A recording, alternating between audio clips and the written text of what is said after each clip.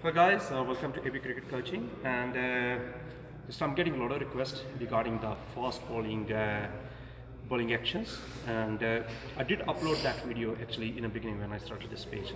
Actually, I'm starting again.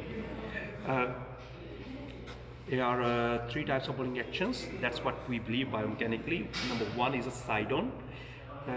In side-on bowling action, your back foot actually lands in the line of the stumps straight, and your front foot goes in the line of the foot.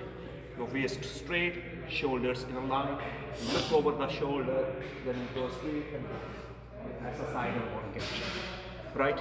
Number two is actually quite common, and is a chest-on bowling action. Chest-on means your chest is open.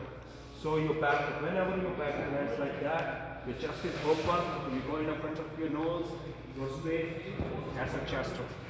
The third one actually is semi. In a semi action, it's not side-on, not a chest-on, it's a little bit like that.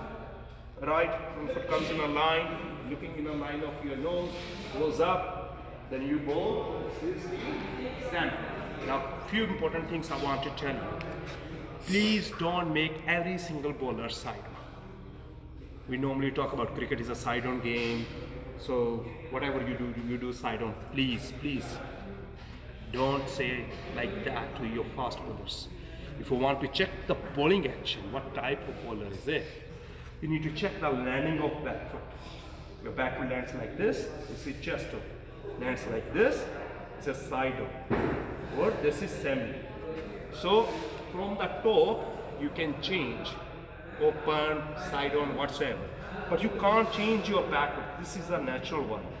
From here, you will actually get